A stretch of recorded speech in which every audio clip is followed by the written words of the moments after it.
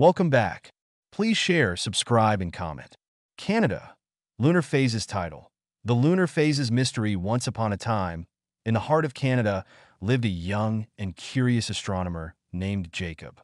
Jacob was fascinated by the mysteries of the universe, and his interest peaked when he learned about lunar phases. He had an undying curiosity to uncover the reasons behind these changes in appearance of the moon from Earth.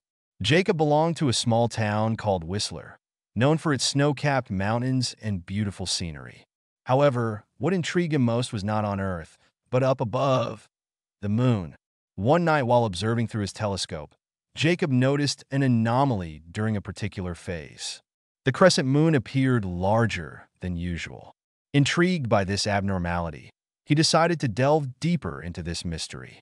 Jacob started recording observations meticulously every night for several months while referring back to ancient astronomical texts at the local library in Vancouver. He discovered that indigenous cultures like Inuit and First Nations people used lunar phases for navigation and tracking time long before modern calendars were invented. This revelation made him wonder if there could be more indigenous knowledge about lunar phases yet unexplored or forgotten over time. So he set off on a journey across Canada, seeking wisdom from elders within these communities. In Nunavut, Inuit elders explained how they used different shapes of moon as guides for hunting expeditions or predicting weather changes in Arctic regions where other navigation tools were not reliable due to extreme conditions. In Saskatchewan, Cree elders told tales passed down generations which intertwined with their spiritual beliefs related to lunar cycles symbolizing life's cyclical nature: birth, growth, death, and rebirth again, hence giving them deep spiritual significance.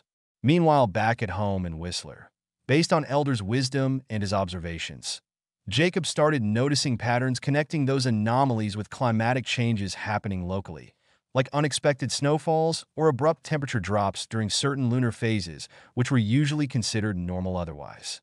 This discovery was groundbreaking, potentially enabling better weather predictions and preparation for climate change. Jacob shared his findings with the scientific community, who initially were skeptical, but eventually couldn't ignore the evidence he presented.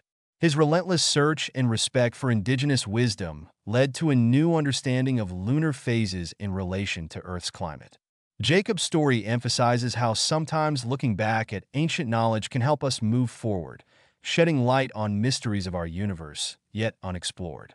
And so, in the heart of Canada, a young astronomer named Jacob not only unveiled reasons behind lunar phases, but also bridged gaps between modern science and indigenous wisdom, all driven by his